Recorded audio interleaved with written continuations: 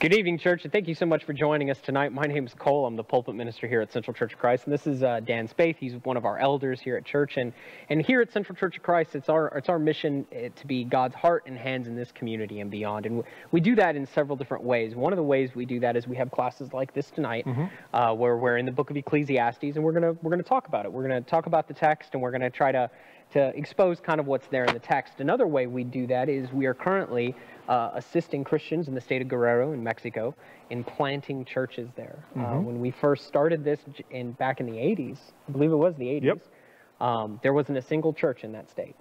And now there's over 10. And those churches are growing. And it's all over the place. It's a huge harvest. It's great.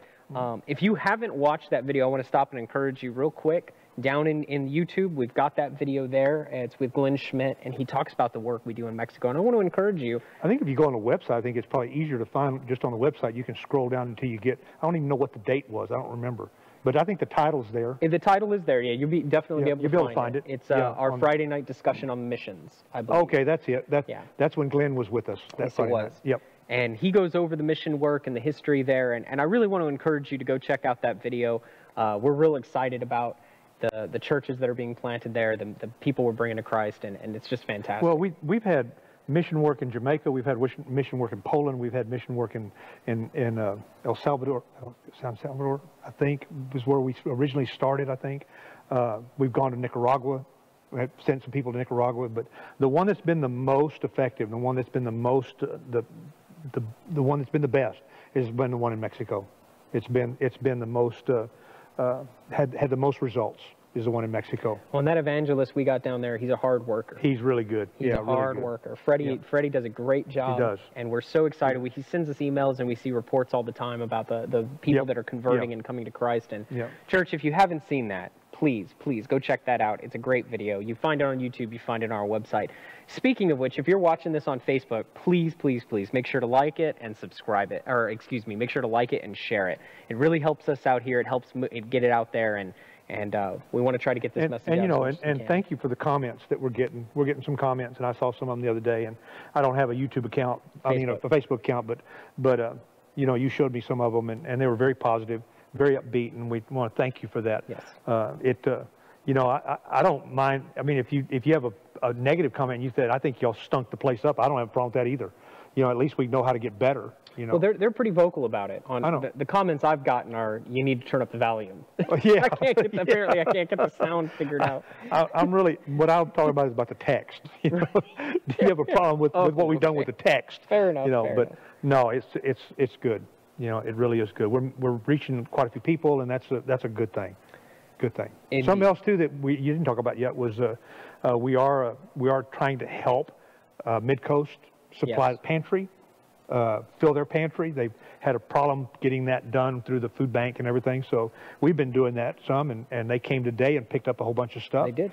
And so now we don't have anything left. Now we got to start all over again and start accumulating stuff again. So, but they are coming and getting it, and they're using it, and they're very appreciative too. Very appreciative of what we're doing. I want to say thank you so much, church, for your work on that. It's fantastic. I know that God is glorified by what we do and our help with Mid-Coast, and it's just fantastic. It's really serving families and in our community, and it's just a great thing to see.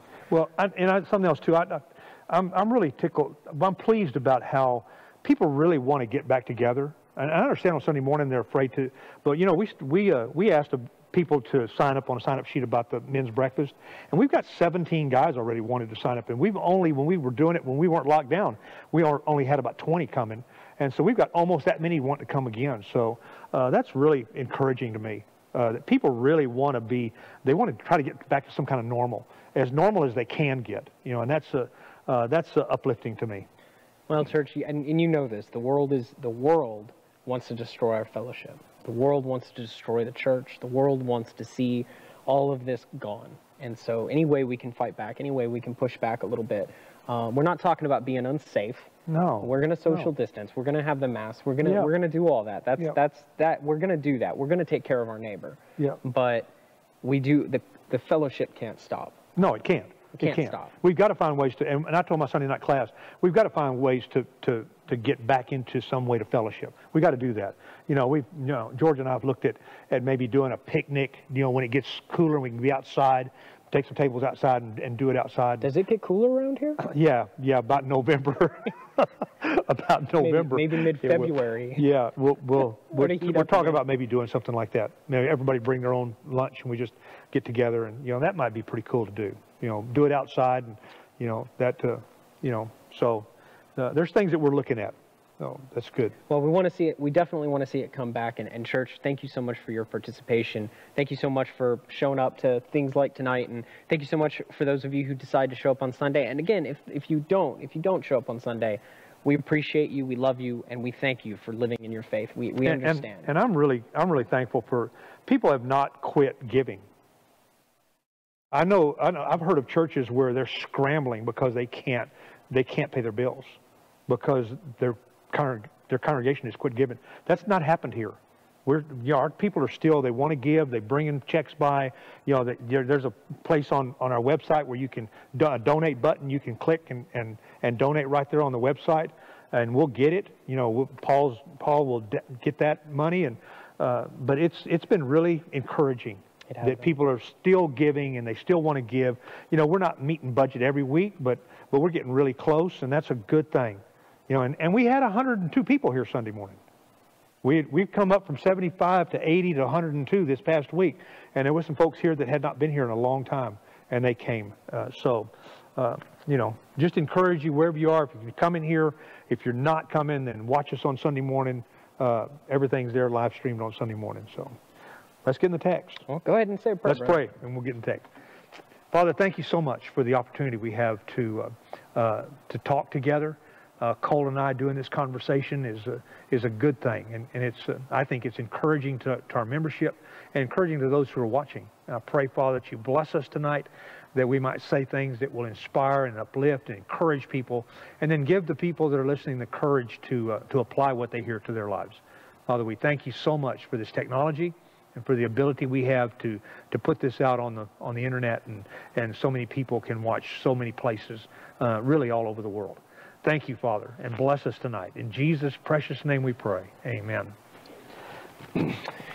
All right. So we're in Ecclesiastes 8. We are. We're in Ecclesiastes 8. Mm-hmm. And, let me ask you, Dan, has there ever been a government official that you just could not stand and did not want to listen to? You got another question? you asked me, what did you ask me before we started? You said I have two questions, and you asked me something. Yeah. That I didn't want to listen to? That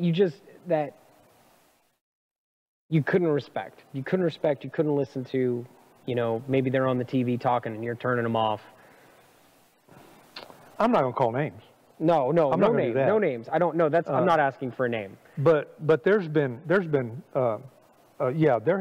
presidents before that I was not happy with, and what they stood for and what their lifestyle was like. I was not happy with. We've had some elected officials here in this city that I was not pleased with. I didn't think they were doing the job that they needed to be doing. Didn't make me want to run, but I didn't get where I didn't listen to them, because in our system we have so many checks and balances that I can disagree with the president, and generally you have a balance of power. Generally, that's the way it was set up by the founding fathers, and so there's been times when I didn't like the whole direction the country was going. I don't like some of the things that are happening now. I don't like the way it's going. Some of the things that are happening. I'm glad I live in the state of Texas. Because we seem to have a leadership that's got their head screwed on straight, at least for the most part. But yeah, there has been. I can remember certain people that I didn't agree with. Knew them. I knew some people here and knew them, and didn't particularly care for the stands they took. And one individual that was got into some trouble, and when it happened, I said, that doesn't surprise me. Right. So it doesn't surprise me they got in trouble. So how do you deal with that? I mean, as Christians, we're supposed to respect the government. We're supposed to, acknowledge, in Romans, Paul talks about how they are, given this stewardship by God. Mm-hmm. And so how do you deal with that? It's easier now, Cole, than it was before, because I'm more mature and I'm smarter, and I understand now that even studying something like this, I understand now that God knows what He's doing when I don't, and if He's in control, not if, because He's in control, I don't worry about it as much anymore. I don't let that bother me. I've got things that I have to do every day. You have 3 children to raise. You've got to try to raise them the best you can within the environment that you find yourself in. And those guys are going to do what those guys do, and you've got to trust that God's going to make it beneficial for you to raise your children. And it doesn't mean it's going to all be good, but they've got to be able to see a direction to go from you and your wife, no matter what the government does, no matter what happens. That's what God wants us to do. God wants us to trust Him first and foremost. But He did set the governments up. I don't know why He set some of them up. I have no idea. But that's not in my pay grade. Right. That's His job. My job is to stay faithful to Him. My job is to not be divisive when it comes to a government. I can not like what they're doing, but I don't need to be divisive. I can do it in a kind of way, and I can do it in a way that elevates them and lets people. Paul said, "Follow me as I follow Christ." If I take that mindset, then if I'm going to follow Christ and I'm going to say, "You follow me, guys, I'm following Christ." Christ wouldn't do that. He didn't. He wasn't critical. He wasn't divisive. He was critical, not divisive. And there's a difference. You don't have to like what's going on, but being divisive means I'm going to cause a problem. I'm not going to cause a problem. God put him there. God knows what He's doing. I don't. So I can be critical because God put Hitler in power. I don't know why, but He did. And so I'm going to say, okay, I don't like what you're doing, but God must have a plan, and He knew you were going to do this, and He put you there anyway. I mean, He put Saul in power, knew what Saul was going to do, and because they wanted a king so bad, He said, fine, I'll give you one. There you go. The only reason they picked him is because he was a handsome devil and head and shoulders above everybody else. They picked that's the guy right there. That hadn't changed much, has it? No, certainly. In all these thousands of years, it hadn't changed much. We're still looking at people from the outward appearance and not really what makes who their character is and what they are. Well, that kind of leads us right into the text. So chapter 8, right? That's why I asked the question, right? So chapter 8, we're in Ecclesiastes chapter 8, and we're going to look at verse 1 real quick, where he says, "Who is like the wise? Who knows the explanation of things? A person's wisdom brightens their face and changes its hard appearance."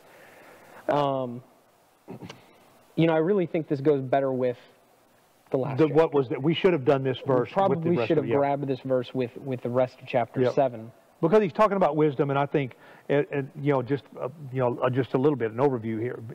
Wisdom can, if it's used right. Right. It can make you happier. When I'm smarter now than I was before, and you asked me that question, I could have been, when I was growing up, I lived in the 60s, and I lived in a divisive culture, and it was an anti-establishment culture, and there was times when it was divisive. I never got involved in that, but because of where I lived. But if I'd lived farther north, I could have easily got involved in that divisiveness and that chaos that happened during the 60s. I could have easily gotten involved in it. But as I got smarter, I said, wait a minute. This is not what God's telling me to do. And I think when you get smart, it brightens your face and changes your heart appearance, because, I can be like this, mad about everything that's going on around me. I don't like what's going on around me, but I'm not mad. I'm curious, because I don't know what God's doing. It's okay. I know He's doing it. I just don't know what it is for sure. And I may never know. I may not know for a long time what God's doing.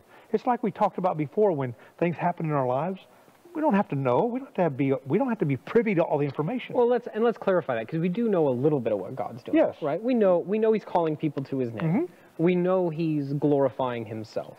We know that. We know he does things to be glorified. We know that. We know he's also bringing justice. He's bringing in his judgment when he feels the time is right. Now, understanding that God is incredibly patient. You know, it was 400 years with Abraham before he brought his judgment on that land, and he brought it through the Israelites, right? And so there's definitely, we know he's doing these things, but what we don't know is how these specific events accomplish that plan. Yeah, that's what I'm talking about. Right. We don't know details. Yeah, we don't know details. And we're detail guys. You and I are detail guys. We are. Yeah. You know, and I want to know. You know, can you tell me this, and this, and this? I want to know this, and how are you going to take this horrible event, and turn it to good? Because that's essentially what he did with the cross. He took nailing Jesus on a cross, humanity literally putting to death the very image of God, putting him to death. He took that and brought salvation and redemption for all of creation. Yeah. Which is insane. Yeah. I mean, it's from a human perspective, it's nuts. It's crazy. And if you understand that where we're at, you understand how they were so confused when Isaiah wrote, or Jeremiah wrote, or when Abraham was told, you know, through your seed I'm going to bless all nations, and then you see a whole culture of racism where they were racist against Gentiles. I mean, they were racist against anybody that wasn't an Israelite, you know, and then they turned that racism onto the Samaritans. So, I mean, and you say, okay, well, you understand now how they were confused. Right. Because they didn't know the details. They couldn't. We look back now and we can put it together. We can look at it and say, okay, oh,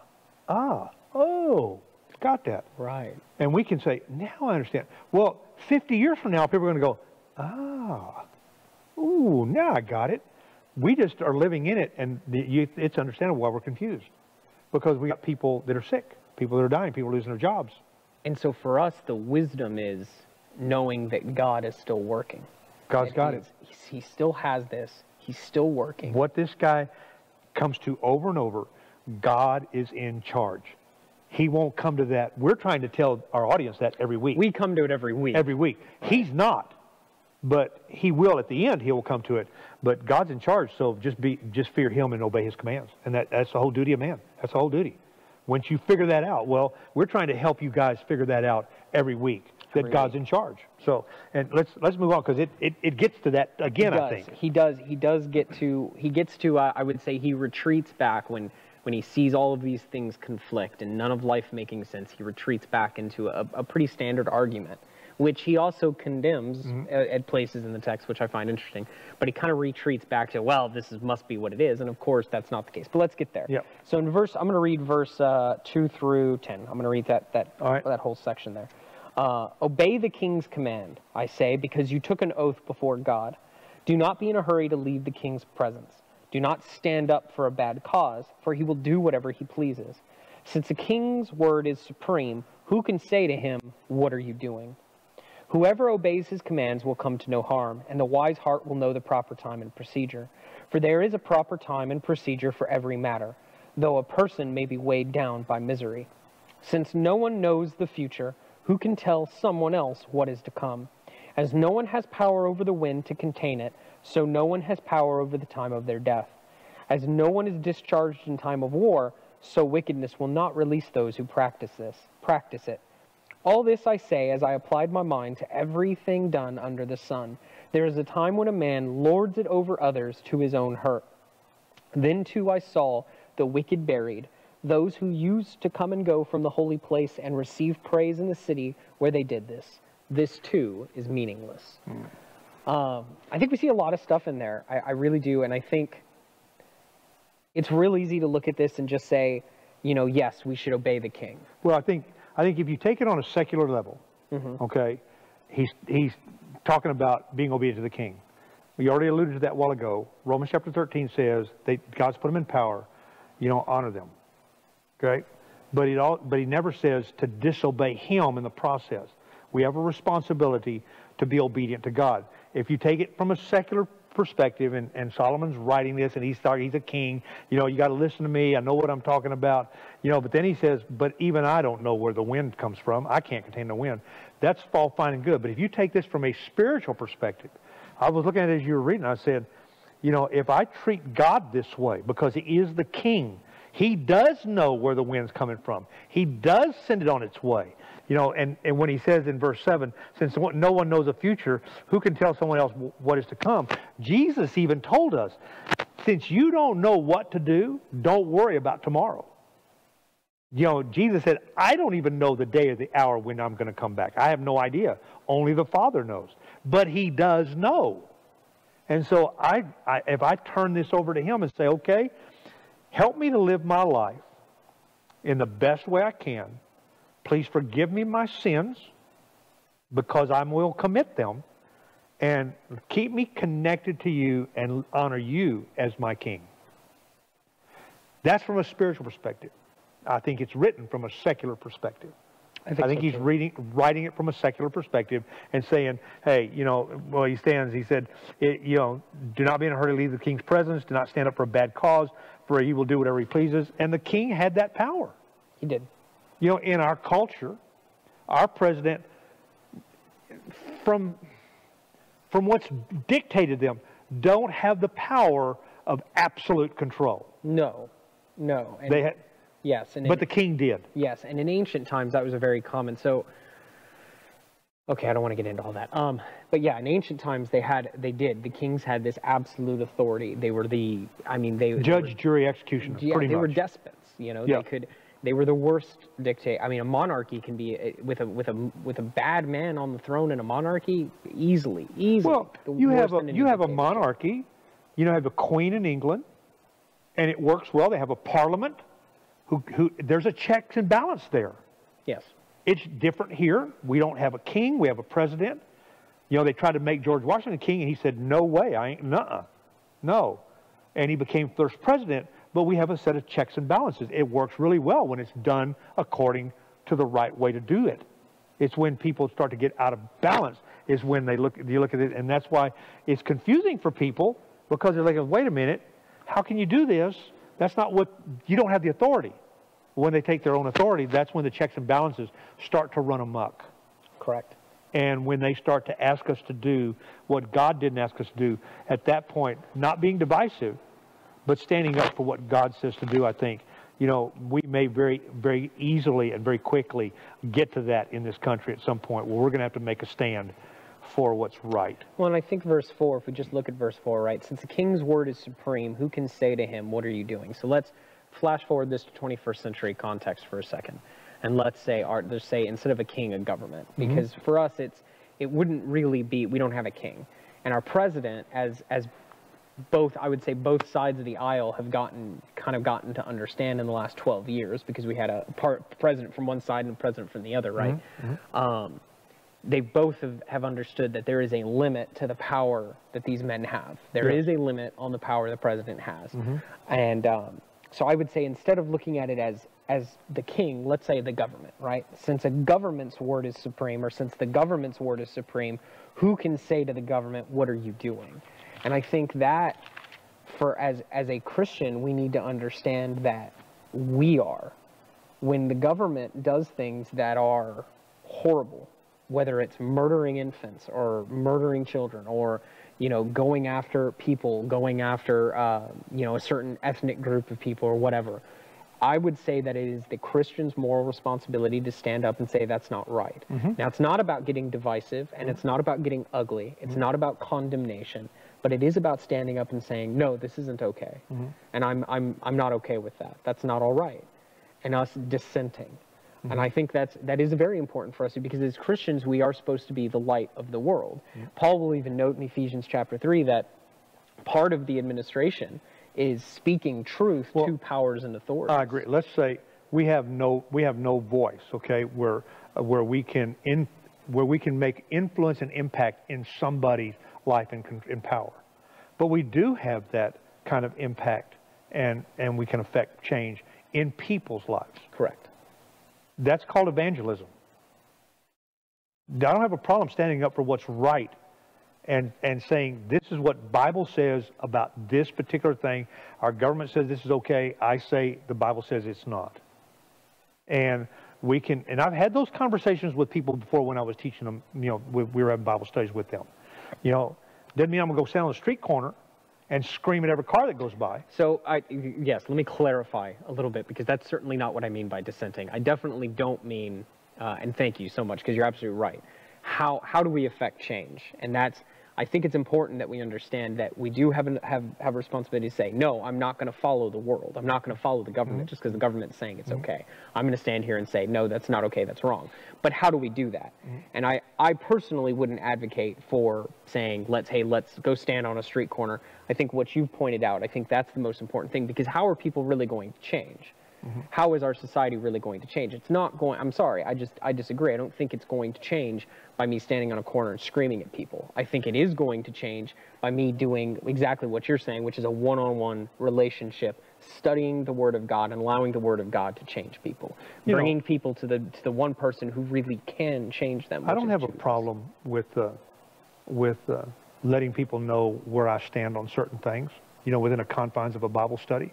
If I get the opportunity. I know of an individual that got an opportunity here that went to court with a particular guy that was on trial, and he was a defense witness, and they called him, and or I don't remember how exactly it went, but they called him, and this guy was very eloquent, he had a very sharp wit, and he got on the stand and basically taught that prosecutor, about the scriptures and why we believe what we believe, and how, and I wasn't there. I just know what was said, and though you have to be ready in every situation to do that. If that's what comes up, if those opportunities come, you have to be ready in those situations. Most of the time, most of us, we're going to get a one-on-one, just a shot where we can talk to somebody. But I wanted to read this text in Romans because we have alluded to it for 2 weeks now. Okay. And we never read it. And I want to read it to them. It says, I want you to listen to this, guys. Let everyone be subject to the governing authorities, for there is no authority except that which God has established. The authorities that exist have been established by God. Consequently, whoever rebels against the authority is rebelling against what God has instituted, and those who do so will bring judgment on themselves. For rulers hold no terror for those who do right, but for those who do wrong. Do you want to be free from fear of the one in authority? Then do what is right, and you will be commended. For the one who in authority is God's servant for your good, but if you do wrong, be afraid, for rulers do not bear the sword for no reason. They are God's servants, agents of wrath to bring punishment on the wrongdoer. Therefore, it is necessary to submit to the authorities, not only because of possible punishment, but also as a matter of conscience. Now you can get into a thing where, we've seen kings that God put in place all through the Old Testament that abused and misused and mistreated their people, and they stood up against them. Okay, and this here is what he's saying. He said, I put them in place, and you need to honor them. But he never gives us, here he says, be honored because they're to do this, they're going to do this. But he says all through the rest of the book, but do not go against what I've told you to do. Correct. And a perfect example of that would be Exodus chapter 1. I got it right that time. Exodus chapter 1 with the midwives, right? Yes. The midwives did not do what Pharaoh told them to do. No. They didn't. They refused to obey. And we know that God put Pharaoh in power. He said he did. He said he put him in power. Yes. And so Pharaoh, for those of you who might be unaware, Pharaoh asked these midwives to go in and basically abort all of these babies. And we talked about that one of the classes. They asked them to go in and kill all of these children to abort them. And they didn't. And they didn't. They refused to do so. And they came up with excuses why they couldn't do it. And God honored them because they feared God more than they feared Pharaoh. And so Scripture, Paul says this in Romans chapter 13. Thank you. I was going to say 12. He says this in Romans 13, but we can't lift any text up out of the context. No. And so we have to understand that there is a broader picture. As Christians, we have the responsibility to be obedient to God first, and then I would say the government. And Paul did that. He writes that letter I mean, so I don't know if he's in prison when he's writing the book of Romans, but he goes to prison. If you remember, the church at Philippi is started because he's in jail in Philippi because the Roman rule has had him thrown in jail, and after he's been beaten, he is singing and praying, and an earthquake comes, and the gates, I mean, the doors fly open, and the Philippian jailer is going to kill himself, and he says, no, no, no. Paul said, we're still here. And the church is established that day because of what they did. They could have easily walked out the door, because what earthquake comes and just opens the doors and their chains all fall off? Yeah. You know, but God had a different purpose for it, and because Paul was smart enough, he said, wait a minute, this purpose isn't to run. Purpose is this guy. And maybe they were there, maybe they had watched him listening to them. I don't know. Every situation is different. Well, and if we even think about, I mean, we're looking at the book of Acts, you know, in chapter, when he's back in Jerusalem, it's chapter 20, when he's back in Jerusalem and the crowds are rioting at the temple because they've made the claim against him that he brought the Gentiles into the temple, which he didn't do. The Roman soldiers take him prisoner, and they put him on the rack, and they're going to beat him. And Paul looks at the guy about to beat him and says, is it lawful for you to beat a Roman citizen? And the dude just like, whoop. Yeah, Why didn't he do that at Philippi? I don't know. Because maybe the mission's more important. Maybe he realized there was a mission that was more important than whether he got out of that beating or not. I don't know. Because he did it later. Remember afterwards, he said, he said, oh, no, they need to come out here themselves because they've beaten Roman citizens at this point. And they're like, uh-oh, we're in trouble. Yeah, they were in deep. He could have said it before, and he didn't. It's interesting. But this, you know, I like to look at this sometimes. You know, I understand he's talking from a secular point of view, and I understand he's talking from a point of view. We're saying secular, right? But he's talking from this point of view of he doesn't really get it yet. No, he doesn't. He's struggling to understand how all of these different things are working together because they don't make sense. And like, for example, let's look at verse 5 real quick. Whoever obeys his command will come to no harm. Now, he's talking about the king, right? How'd that work out for Uriah? Not good. Yeah. Not good. And you have to explain that, because David has slept with Bathsheba, Uriah's wife, and David has gotten her pregnant, and he's found out she's pregnant, so he calls Uriah back from the war, has him come home, and then sends him back with his own death warrant in his pocket to give to the commander. And the death warrant says, when the fighting gets the worst, put him in the worst place, pull back from him, and so he'll be killed. And he basically murders her husband. So didn't work well for him, did it? No. He had no idea. He had no clue. David gave him 2 chances to go in and lay with his wife. And he wouldn't do it. And he wouldn't do it because he was an honorable man, and David wasn't at that point. And yet God says David's a man after my own heart. What? You see, just taking things out of context, sometimes you look at it and say, wait a minute. Well, here he says, in verse 5, he says, whoever obeys the command will come to no harm. Well, no, I mean, that's not true. People do come to harm. You know. How about, I mean, let's say Solomon wrote this real quick. What did he do to his own people for all the building projects again? He enslaved them. Oh, that worked out. Yeah, and his son enslaved them even more. Yeah. Yeah. I wouldn't say this is very true. I would say maybe, I would say this is there for a reason. I'd say I think he's going to get there. He's going to even mention the fact that this too is meaningless because he's going to recognize that kings can be despots. Yeah. Kings can be wrong. Yeah. They're not always right. Even him, with all of his wisdom, there was things that he was struggling with, things that he did not understand. And I think that's what he means by, "And the wise heart will know the proper time and procedure." And so this is kind of like a warning. We need to, you're never going to go wrong obeying the king's command, right? And I think that's what he's kind of trying to communicate. But the wise heart will know when it's time and the right way to come in and say, well, maybe it shouldn't be like that. And that's why it's so important, guys, what we said a while ago. There'll be 150, 200 people, 250 people maybe watching this thing just on Facebook alone. There may be somebody that you know that you can share this with, and they'll look at it and say, whoa, wait a minute, that's exactly what I'm struggling with. And you may not even know.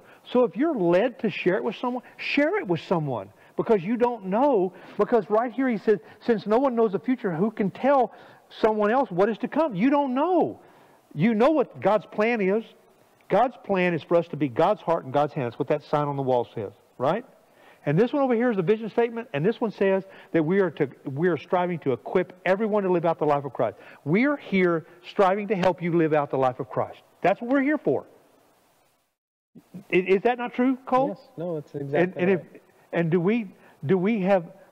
you have 3 kids at home, that you could be with this evening, and you've chosen to be here. You felt this is as important as what anything you, and they would say, well, you're a preacher and we pay you, and no, that's not true. That's not what this is about. I don't want a preacher like that. I want a guy that does it because he understands that there are things that are going to come that I don't understand, but I know what my job is. My job is to teach them about Jesus and let God add to the kingdom. That's our job. I don't have to know what's going to happen with COVID-19. I don't know. I know of somebody that tested positive, okay, that I know very well. I haven't been around them, but I know them. And my prayer for these next few days is going to be, I hope this gets that person's attention so that because when that person had a problem in their life, they came to me and said, I don't know what to do. It just hadn't been enough yet. Maybe this one make it enough. Because I don't know what the outcome's going to be. I have no idea what's coming, but I do know what God's plan is and why he hung his son on a cross. I know why he did that. That's right. And so this guy who's not a member of the church, let me rephrase it. He's not been a disciple. Okay? And he needs some help. He needs some guidance. He needs to be obedient to his God. And I want to help. And maybe he's got sick. And he's not really sick. He had it for a couple of days and it's over with. But he's tested positive. Sometimes that's all it takes. Sometimes. To get somebody's attention. Go. And then he continues in 8, right? As no one has power over the wind to contain it, so no one has power over the time of their death. And I think that's, Solomon, or the writer here, it may be Solomon, it may not, but the writer here struggles with this concept of, meaningless work, meaningless toil, all because of things like death, because of things like time marching forward and ever onward, and then things like chance. And now he's talking about this death again. Remember, no one has power of the wind to contain it, so no one has power of the time of their death. And as no one is discharged in time of war, so wickedness will not release those who practice it. And so his warning here is that we need to be careful. We need to be careful. We need to be wise because, you have this despot of a king who can just come in and wipe things away. But even he notes, no one has power over the time of their death. Even this so-called king here. Yeah. But we serve a king, as you noted, and I thought that was very good. As you noted, we serve a king who does. Yeah. We serve an awesome king who does have power over death. That's why, as you were reading this a while ago, I was looking at it and saying, from a spiritual perspective, all of these things he's talking about, my king knows all of this stuff. My king does know what's coming. My king does know the time of my death. My king has the hairs of my head numbered. He knows how many hairs I have on my head. A lot less now than I had 20 years ago, but he knows every time one of them falls out. He knows. That's how well he knows me. He knows the sins I commit. He knows the sins I committed yesterday, the sins I committed today. He understands, and he forgives me and loves me anyway. All I have to do is strive to follow him. I will not get it right. Neither will you. Neither did Paul, who wrote Romans, because Paul says in the book of Romans in chapter 7, he said, the things I want to do, I cannot do. The things I do not want to do is the things that I do. He is struggling with his own mortality, with his own spirituality. And he said, who will rescue me? And in Philippians, he says, forgetting the things that have passed, continue to strive on.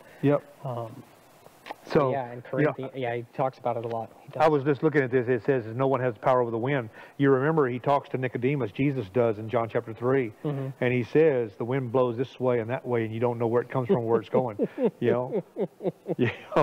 Sometimes I'm not even sure meteorologists know where it's coming from, where it's going, or how it got here. I'm not so sure, especially when they're wrong sometimes, you know. But, you know, I mean, I'm not criticizing. I'm just saying, you know, none of us really know for sure the deep, deep things of God. We don't know. Only God knows those things. And this guy will come to that. We're trying to tell you, if you've got an issue in your life today, and it looks bleak, or you know someone it looks bleak, share this thing with them. Let them know that even this smart guy, smartest guy, you know, I'm going to take it that Solomon wrote it, smartest guy that ever lived. He is struggling with things that we struggle with. And we say, well, how come he was struggling with it? He was supposed to be so smart. It doesn't make any difference. Just because you're smart don't mean you got a handle on all this stuff. Sometimes it's beyond all of us to understand some of this stuff. And that's pretty much what he says in verse 9. All this I saw as I applied my mind to everything done under the sun. There's a time when a man lords it over others to his own hurt. Then too I saw the wicked buried, those who used to come and go from the holy place and receive praise in the city where they did this. This too is meaningless. In other words, all this I saw, I tried to kind of wrap my head around what's being done, and being done under the sun is his way of saying here on earth, right? There's a time when a man lords it over others. He's the one in charge. He's lording it over people, and it's to his own hurt. Solomon lived through that. Yeah. His son lived through that. Yeah. I would say David lived through that. Yeah. Then too I saw the wicked buried, those who used to come and go from the holy place and receive praise in the city where they did this. So when he's talking about this idea of the wicked being buried, it's this idea of them receiving proper or honored burial. That's kind of the idea that's trying to be expressed there. For us, everybody gets buried. For us, right? You know, the murderers get, prisoners get, everybody gets buried. In their culture, he's talking about like this being honored. And so those who used to come and go from the holy place and receive praise in the city where they did this. And they were wicked people, and they received praise. Well, he just said up here, as no one is discharged in a time of war, so wickedness will not release those who practice it. Well, wait a minute. So now you're saying these wicked are receiving praises. And earlier in the text in chapter 7, he said, well, maybe just a little wickedness is okay. Yeah. Right? So you see how he's struggling. He's struggling, and that's my point. And that's what we're trying to do, is trying to point out these inconsistencies in his, not in that he is, there's a reason for this book. Yes. To get us to chapter 12. Yes. And to understand that even a most powerful, a most respected individual can struggle just like you do. You're no different than this guy was. He is looking at, chapter 7 says one thing, he contradicts it in chapter 8. So it's not that the text is wrong. It's that you're getting a snapshot of this guy's mind and his life trying to come to grips with things that he can't come to grips with. And he's looking at it and saying, I don't understand. This too is meaningless. Is how he ends verse 7. You know, and I want them watching us to know, man, this is a very applicable text to us today. Because of all the things we're going through right now, we're going through so much that looks, you know, there are people out there that believe our government has failed them and wronged them. There are others out there that believe that our government can do no wrong. There are people out there that are looking around and saying, I don't know what to believe. And then there are people that just don't care one way or another. And they say, it's always been like this, always be like this, what's the point? We're seeing bad actors get rewarded left and right. Yeah. We're seeing people who are evil and wicked and hurtful get praise. I mean, all of this. You're absolutely right. This is very applicable. It's very applicable today. So if you're struggling with this and you're looking at it and saying, I don't understand, I can't wrap my mind, understand something. It's always been like this. It's always. We're just taking it on the chin right now. But it's always been like this. People, learned, educated, you know, elevated people have always looked and said, I don't understand. I wish I understood. And people have walked away from God because, well, you ought to make it more clear to me. And you don't, so I don't trust you. I'm done with you. And we've had people people are going to be judged by God at some point, and I don't have to do the judging now. Let God do it. Let him deal with it. My job right now is to make sure that this vision statement and mission statement gets done in this place. And people will be blessed because of it. We're going to be talking about quite a bit. Our sermons have been focused on the identity, right? Who we are. Yeah. Right? Who am I? What's the identity of a Christian? What do they look like? So I think the first sermon I preached after I got here was out of Genesis, and it was, who am I? Just looking at who God made humanity to be. What was his intent and purpose? Who were we supposed to be? And then I looked at, from there, we pivoted and I started looking at who is the church. And we started with Christ, and then we moved on to Ephesians, looking specifically at the church. We're going to be pivoting now, and we're going to start looking at, why am I here? Yeah. And we're going to look at it from the point of view of the church. We're not going to look at the greater world. That is there. I mean, I could talk about that, but I want to look at, for us, why and specifically here. Yes. The church here. Yes. Not the church as a conglomerate, or as a whole, but the church here. Yes. What is this congregation? At least that's what I hope you're going to do. It's going to narrow down. I'm coming out of Ephesians. Okay. So obviously Ephesians was written to it was more than likely a circular letter that was written to a broad audience. Sure. Not just the church in Ephesus, and then a lot of the letters were like that. They were meant to be sent to other churches. And so I'm going to start broad, but we're going to narrow it down. Well, like anybody that's watching this that's ever stood behind a pulpit, you know that at some point when that 25 to 20 to 30 minute time frame, you've got to get it pointed right between somebody's eyes. I mean, you've got to get it. You've got to get it pointed back. You've got to pull it back in and point it to them. Correct. And that's what we're trying to do with this here. You know, this is a very broad, there's something different, and I can't wait for next week. I really can't, because we've already dealt with this on Friday night.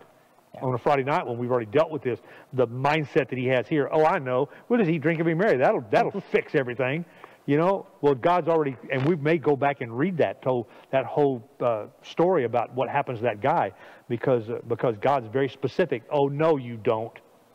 No, you don't, because you don't know what's coming. Right. You know, we don't know what's coming tomorrow, guys. You know, we don't. You know, we hope. You know, we look at everything the government's doing, and we hope that there'll be some kind of civility.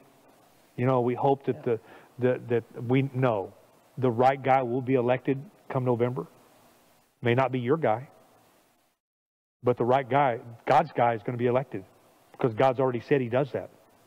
So we're gonna trust God, and we're gonna keep going, and we're gonna stand up for the truth, even if it means we may have to stand on the street corner someday and stand up for the truth. We may have to stand up here. I don't know what's going to happen. I'm not sure, but we're going to strive to understand and strive to share that with them, with our audience every time. No matter what happens, we're going to glorify God. Absolutely, that's it.